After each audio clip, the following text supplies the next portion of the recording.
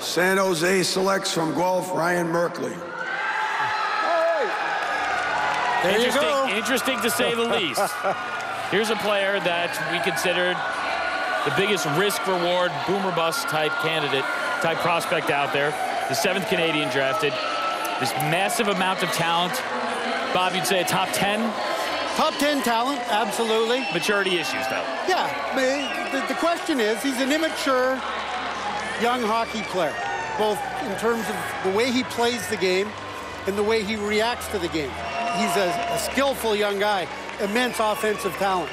They're not afraid of attitude in San Jose, and they think they can probably cultivate his attitude. Remember, this is a team that traded for Brent Burns and let him become the persona that he is.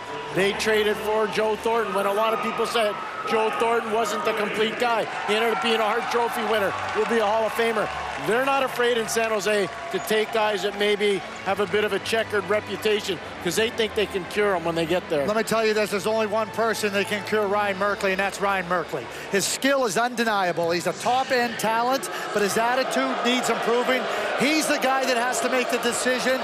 Everybody has told him along the line, everybody. So now it's up to him, and if he does that, he can be a top player. If he doesn't, he won't be.